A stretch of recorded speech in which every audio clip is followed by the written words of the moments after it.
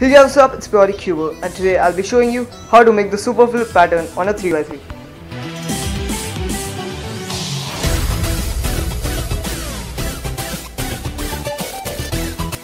So the Superflip is a cool and easy pattern. Every edge is in the correct spot but it's just flipped around. That's why it is called Superflip. So let's jump right into it. So it is actually quite easy. It is just M prime U 4 times.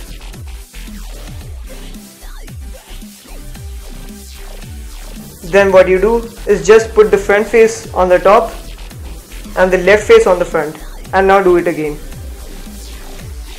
Now repeat the whole series one more time, and as you can see, here is our Superflip pattern. So that's about it for this tutorial on the Superflip pattern. If you like the video, leave a like.